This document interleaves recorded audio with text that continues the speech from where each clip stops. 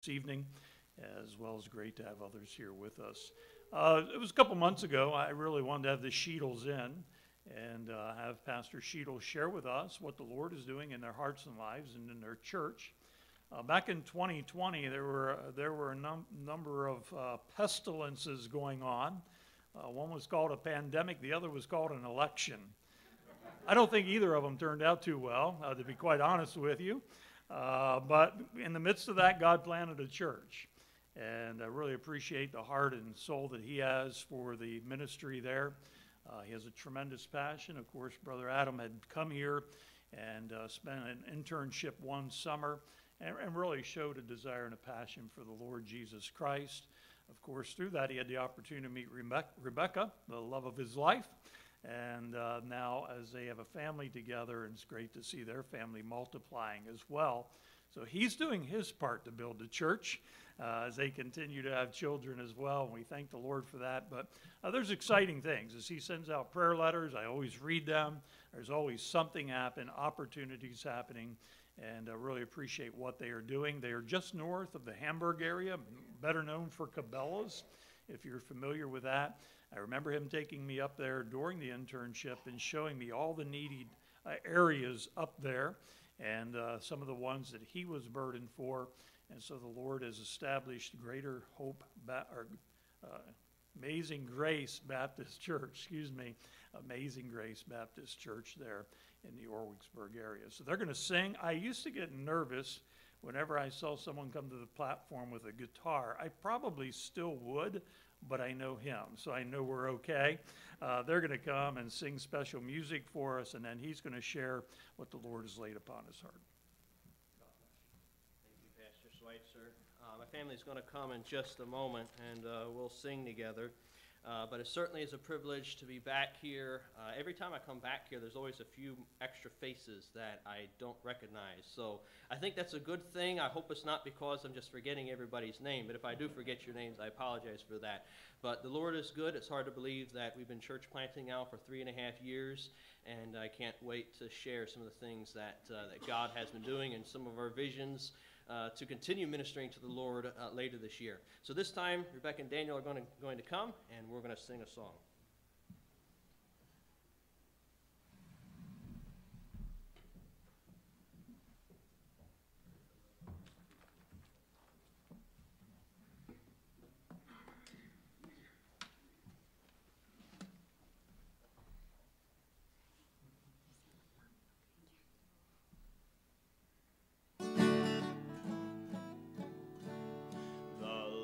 Our rock, in him we hide, a shelter in the time of storm, secure whatever ill betide, a shelter in the time of storm.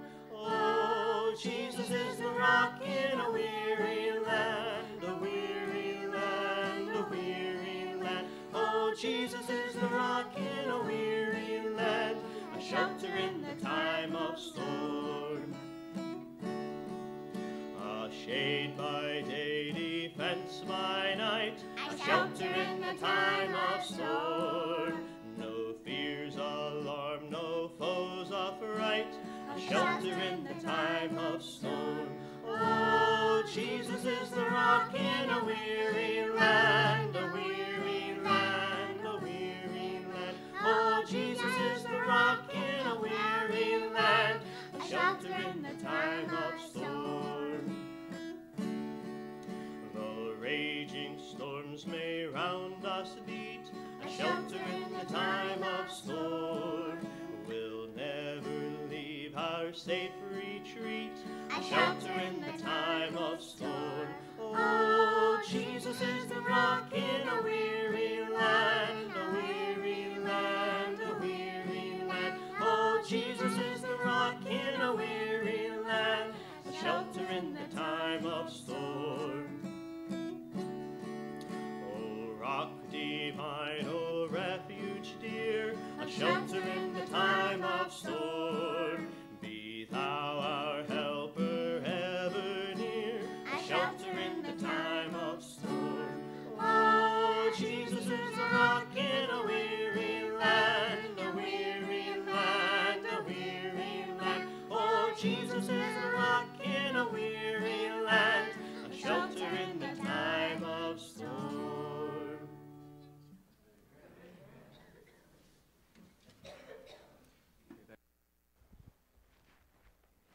In just a moment, we're going to share some pictures. I don't have a regular missionary presentation to share with everyone, but I do have some pictures that I'd like to share, some things that have happened in, basically in the last couple months and also this morning at our service today. But anyway, we've been church planting for 3.5 years. A COVID pandemic is a very unique time to plant a church, but it was of the Lord. We have still a small church, but typically we'll have about 20 people that show up on a Sunday service. We have 17 members. All but one of those members have been brought in through salvation and baptism. And I praise the Lord for that.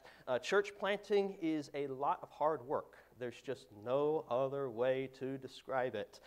But it is always worth it when you see someone make that decision of faith. This past year, 2023, we were able to baptize 4 different individuals and add them to the church. We knocked on a ton of doors as a church, and I'm trying to think what else we did.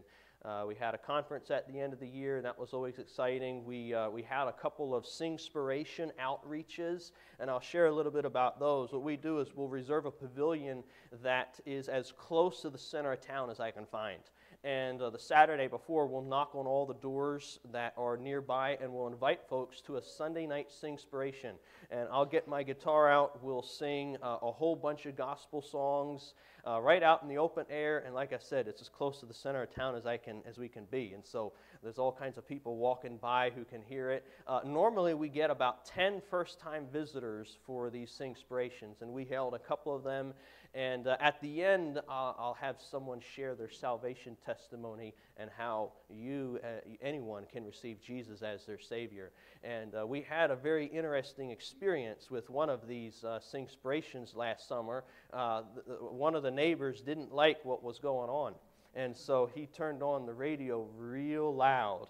And there's an older gentleman, and he's a great gentleman, but he was sharing his salvation testimony, and about 5 minutes into it, the radio goes up, and I just walk up to him and said, "You got to holler at the top of your lungs." And I put him right in the center of the pavilion, and he says, "Well, I can lift up my voice." And he just starts hollering. After a few minutes, the guy turned the radio back down. But it was interesting. There was a lot of visitors there for that one.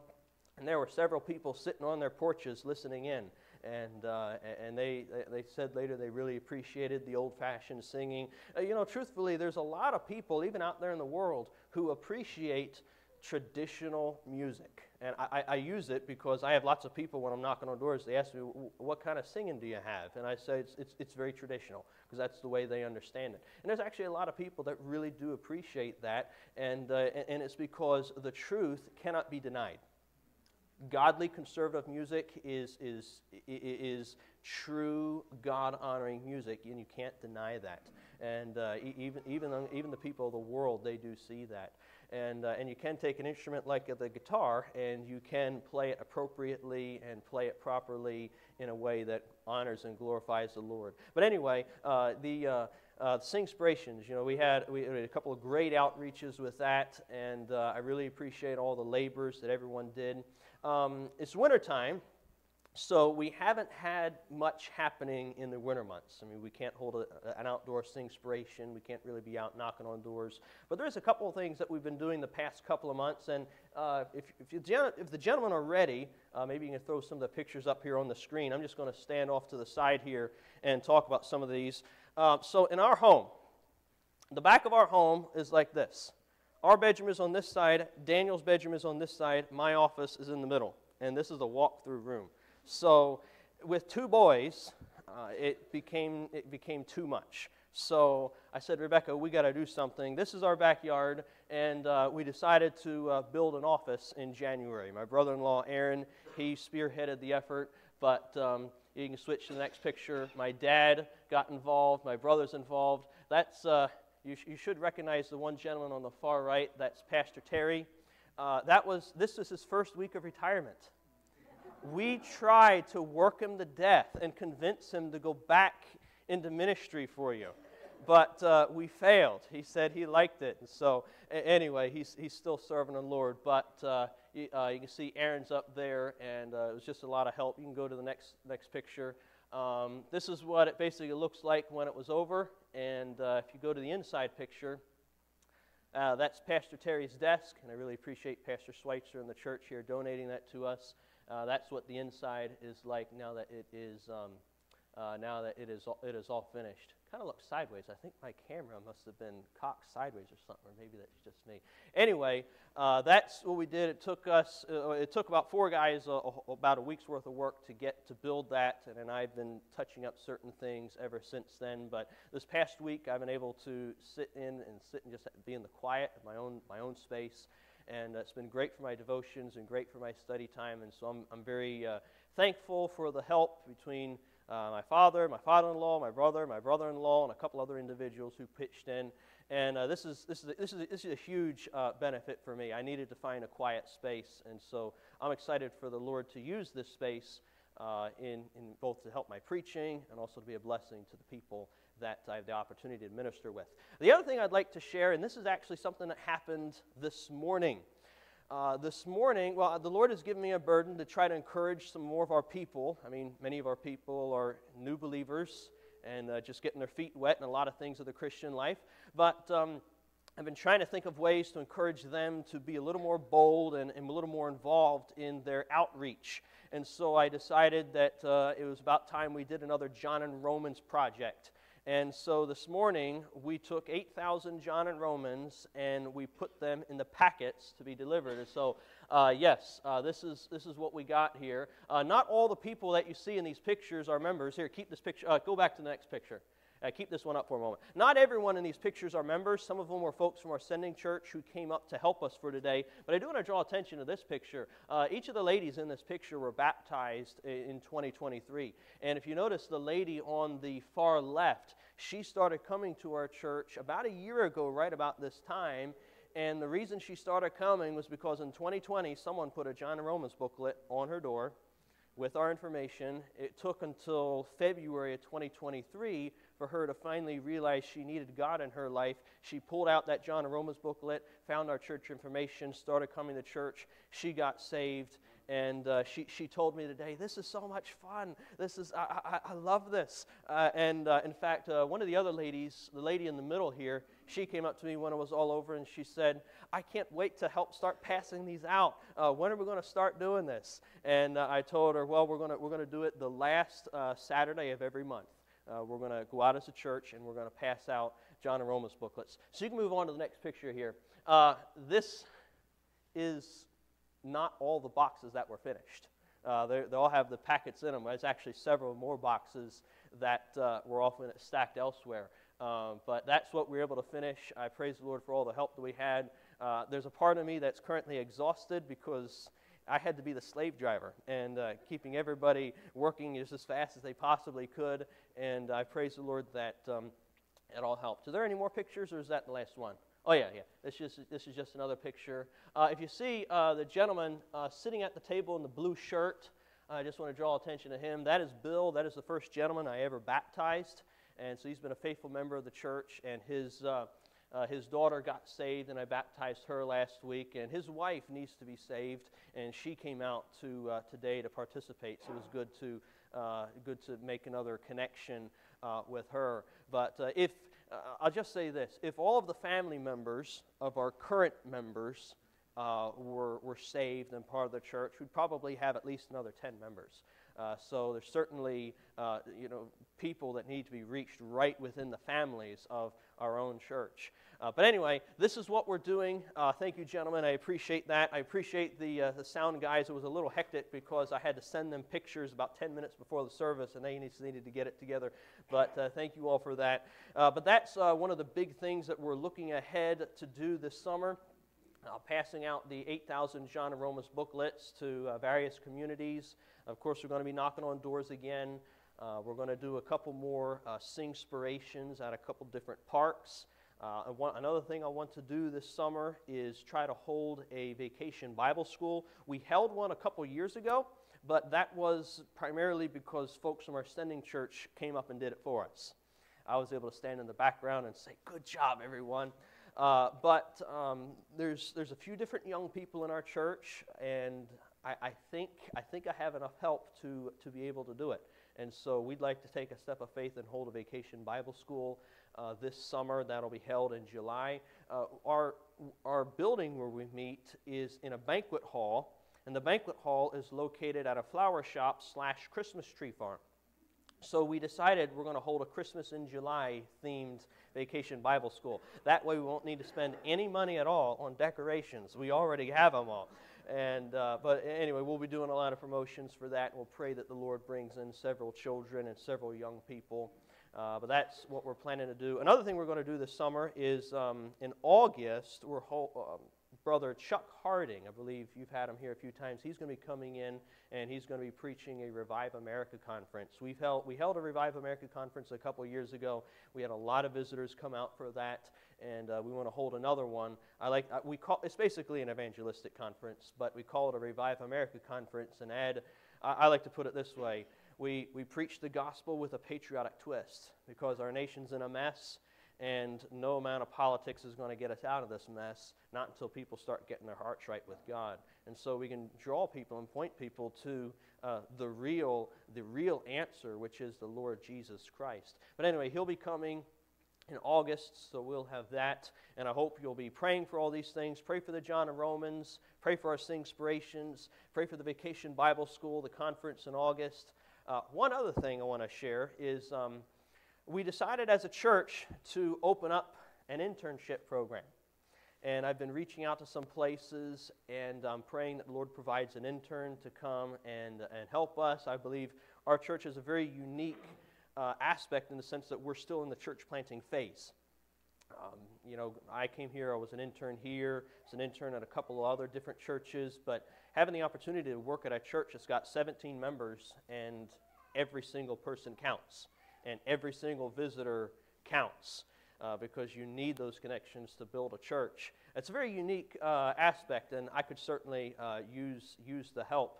And there's actually a young man that I've been in touch with. I'm going to be talking with him again in a couple of days, and I pray that the Lord leads him to come and be a blessing to us. So you can be praying about all of those things. Does anyone have any questions at all? Anything at all? You're curious about? Quiet crowd tonight. Did I put everybody to sleep already? I hope not. I doubt that. All right. You can feel free to talk to me or my wife afterwards. My son Daniel is probably a bundle of energy because it's already been a long day. My other son Matthew, he's 4 months old. We praise the Lord for him. He's a wonderful little baby, and we're thrilled to have a growing family and a growing church. You're right, Pastor. We need to grow a church any way we can. So we praise the Lord for both of our sons, and I selfishly am praying that both of them turn out to be church planters one day. But we'll see how the Lord leads. Oh, real quick, I forgot I had this. Yeah, this is these are the packets that we put together, just in simple sleeves. I'm sure you're all familiar with this. But John Romans booklet on that side, church invitation on this side. And if you would like to, just take a look at this, I have a couple of these that I just brought along just to show anybody in case you would like. All right, let's open up our Bibles to Mark chapter 4. Mark chapter 4.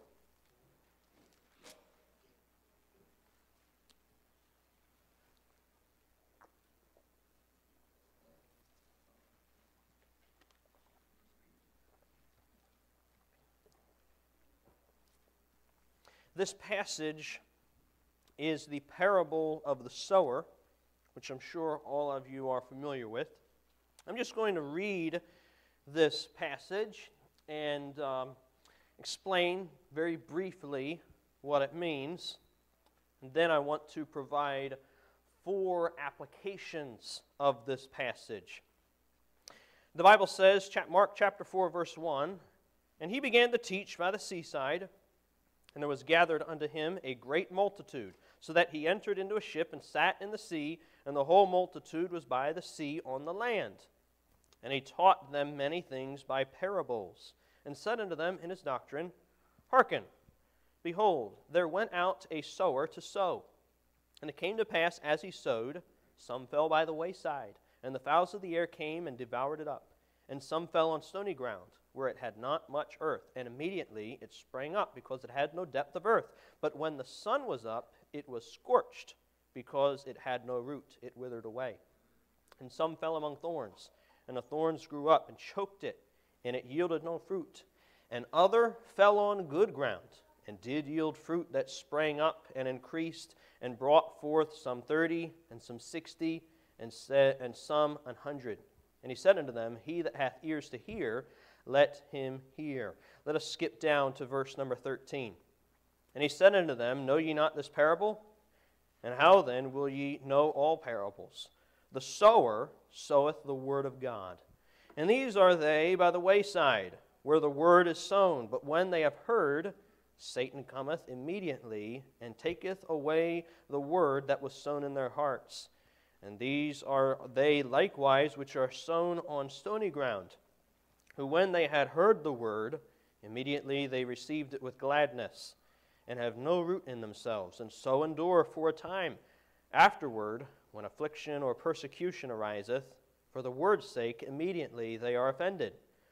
And these are they which are sown among thorns, such as hear the word, and the cares of this world, and the deceitfulness of riches, and the lust of other things entering in, choke the word, and it become unfruitful.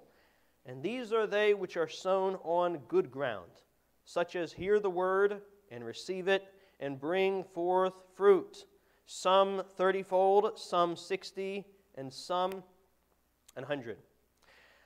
I want to speak to you tonight on the subject of reaping a harvest in a barren land.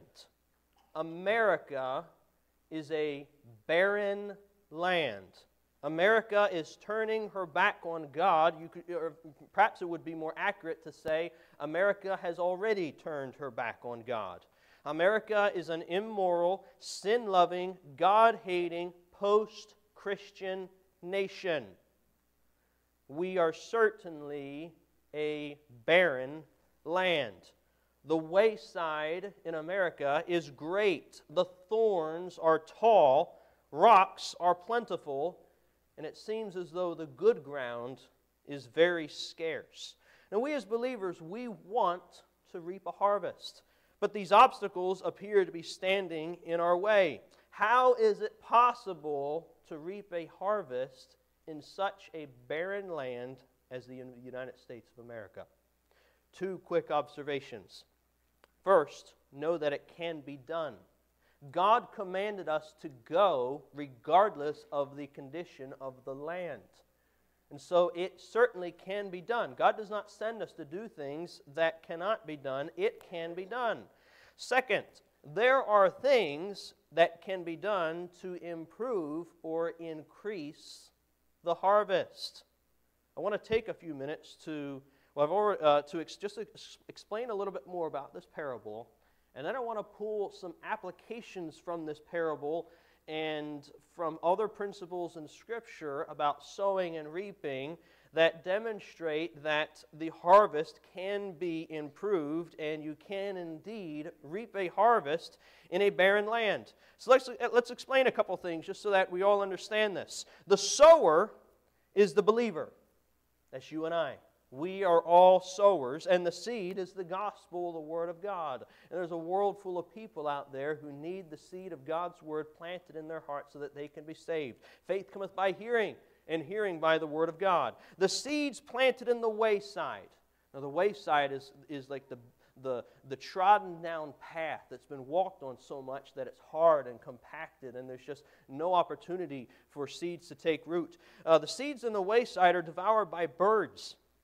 This represents Satan's work preventing people from being saved.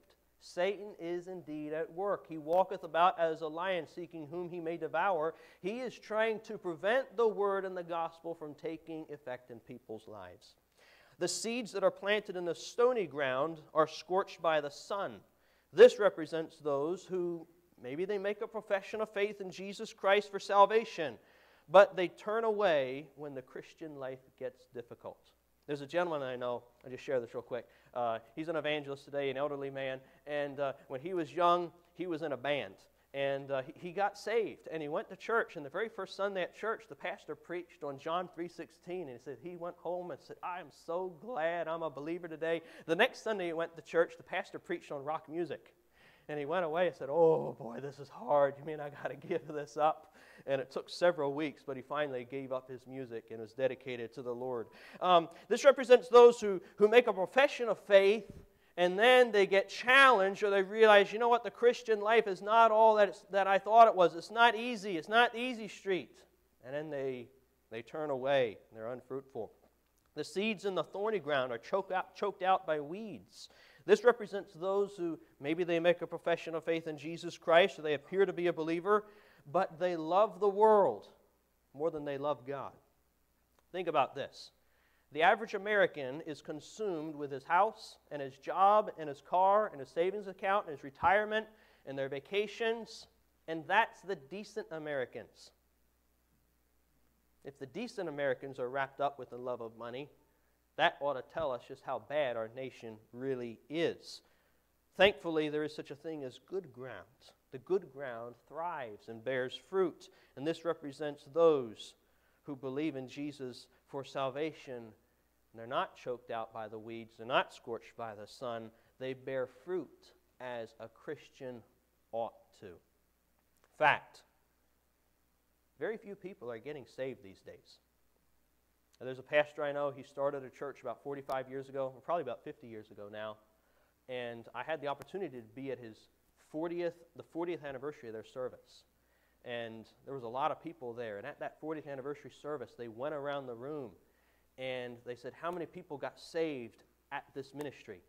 Hands went up all over the place, and people raised their hand and said, I got saved 40 years ago when pastor knocked on my door and witnessed to me. Someone raised their hand and said, I got saved 35 years ago when they came to my neighborhood and they picked me up and they brought me to Vacation Bible School, and person after person after person. That pastor had led dozens, maybe hundreds of people to the Lord in the early phases of his ministry. I've been at this for 3.5 years, and I mean, we certainly have not seen dozens. Maybe we've seen a dozen or 20 people trust Christ, and of those, some have been baptized and some have been added to our church.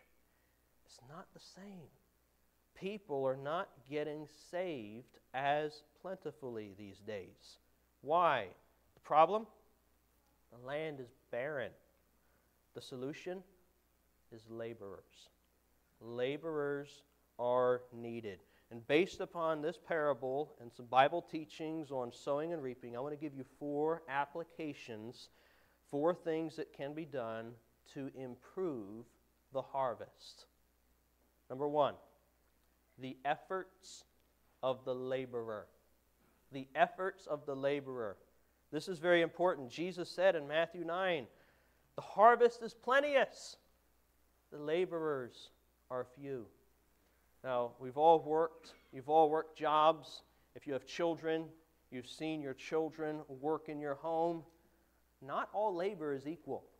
Today, we were assembling John and Romans booklets, and there was like a 7-year-old boy sitting at this one table and, trying to fit these things into the bag, and he was working very slowly, and his mom was standing beside of him, and she's fitting them in, going to town on it. Not all labor is equal.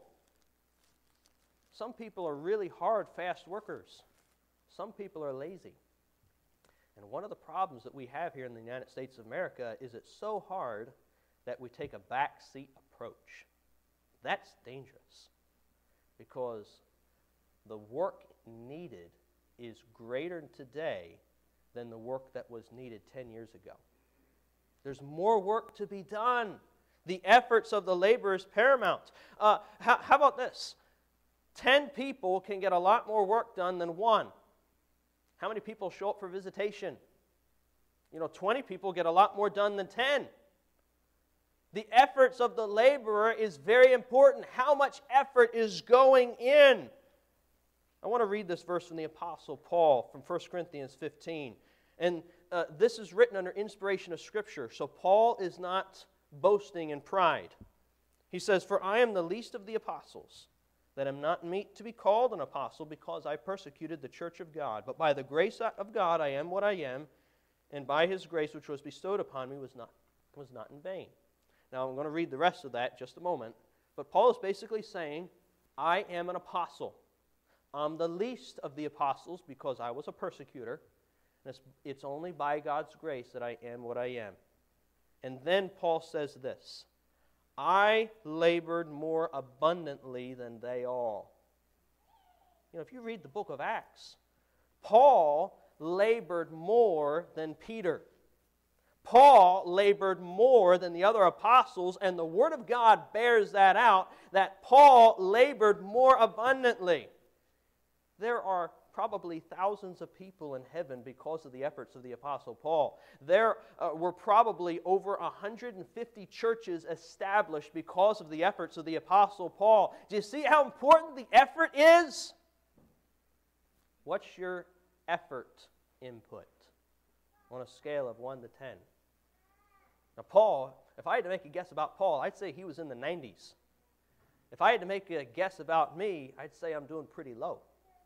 If I had to make a guess about the average American Christian, I'd say very low. No wonder it's a barren land. More laborers are needed to accomplish the work. The harvest is plenteous. It's the laborers that are few. What can you do to increase or improve the harvest? Well, get involved in the laboring process. Number 2, the quantity of the seeds. Now, sometimes I'm not that smart, but I do know this. If I put in 1 seed, I have a chance at getting 1 plant. And that one could get scorched by the sun or choked out by the thorns. If I put in 10 seeds, I have the opportunity to get 10 plants. And if you go out to a farmer's field, you got lots of farmers around here, how many seeds do they put in the field? Hundreds, thousands, hundreds of thousands probably. They are putting in a lot of seeds, a lot of effort, a lot of seeds. I want to read a couple of verses from Galatians. If you want to turn there with me, Galatians chapter 6. Galatians chapter 6 bears out a couple extra principles regarding sowing and reaping. In Galatians chapter 6 and verse number 7, the Bible says, Be not deceived, God is not mocked. For whatsoever a man soweth, that shall he also reap. Verse 8, For he that soweth to the flesh of the flesh reap corruption. He that soweth to the Spirit shall the Spirit reap life everlasting. And let us not be weary in well-doing, for in due season we shall reap, if we faint not. Now, this passage is not necessarily referring to gospel seeds. It's referring to if you sow to the flesh, you're going to reap some fleshly consequences. But if you sow spiritual things, you will reap God's reward. That's a little closer to what these verses are referring to. But I want to pull real quickly 2 facts based on these verses. You always reap what you sow. If you sow ungodliness, you're going to get some ungodliness back. If you start sowing godliness in your life, you're going to reap some godly rewards in return. You always reap what you sow. If you start sowing some gospel seeds, you will reap some gospel rewards in the sense of people getting saved. Another thing, you always reap more than what you sow. A farmer goes out and he's planting corn. 1 seed goes in the ground. A corn stalk comes up. How many ears of corn does he get off 1 corn stalk? At least 1, maybe 2, maybe 3. How many kernels of corn are on 1 ear of corn? A lot. Does anybody want to count them? I hope not. But someone's going to be looking at their corn later this summer saying, I wonder how many are on here. And then the next thought is going to be, I'm not going to bother counting. I'm just going to eat. But you always reap what you sow. You always reap more than what you sow. Well, why are we not seeing a harvest? Because someone is not sowing. Probably many of us are not sowing as we ought. Let me ask you these questions. How many doors do you need to knock on before someone is willing to speak to you? How many tracts must you hand out before one is read?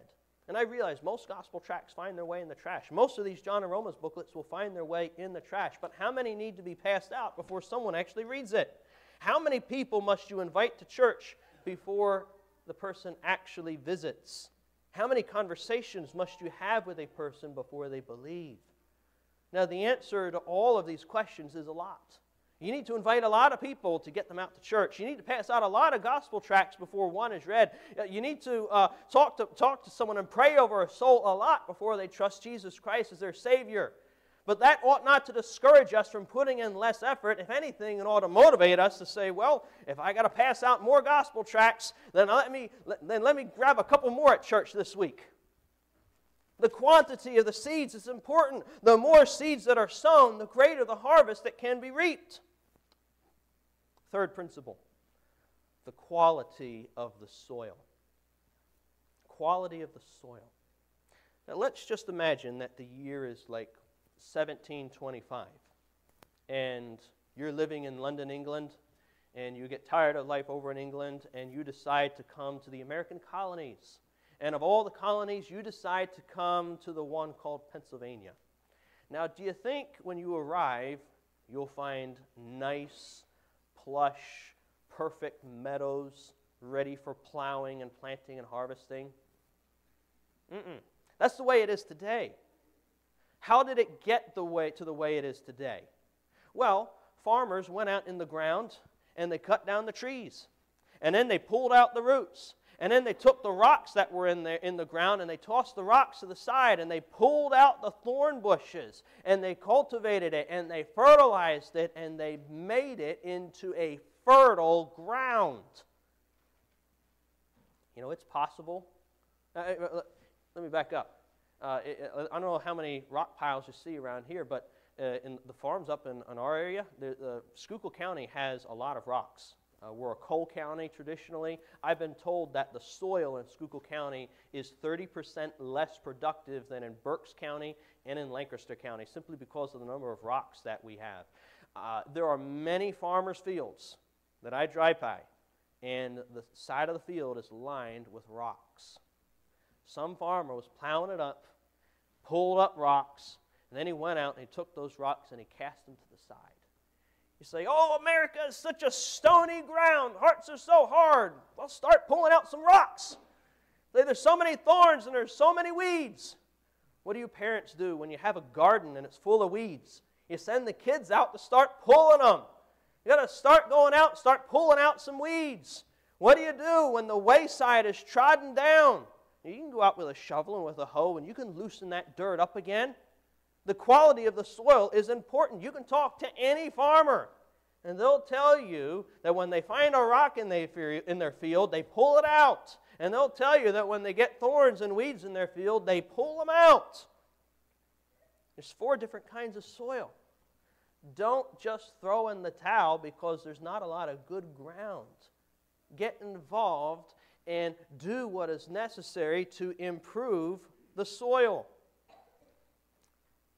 The efforts of the laborer, the quantity of the seeds, the quality of the soil, and number 4 is the blessing of God. You can count the number of seeds that go in the ground. You can count the number of, John and Roma's booklets you pass out. You can count the number of people who you talk to.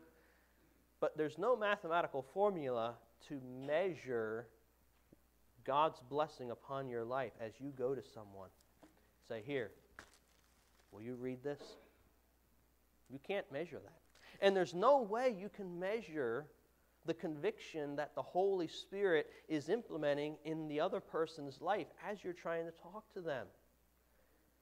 But God is not going to witness to people himself. God has done his part in sacrificing Jesus Christ on the cross so that mankind can be saved. And the Holy Spirit is doing his part, convicting the world of sin and of righteousness and of judgment. But you need to do your part in the sense that you're the one that God has designated to take the truth to the unbelievers. God's not going to do it. The angels are not going to do it. The Holy Spirit's not going to do that. Faith cometh by hearing, hearing by the word of God. God says you need to go. And you need to talk to someone. And when you do talk to someone, a seed is planted in their heart, and that's when God kicks in, and he begins working in their heart and in their life, and drawing them and showing them their need for salvation. Folks, I fear that we are not giving God much to work with these days. Let's change that. The Apostle Paul said in 1 Corinthians 3, I have planted, Apollos watered, God gave the increase. We need to get busy planting some seeds. We need to get busy watering some seeds.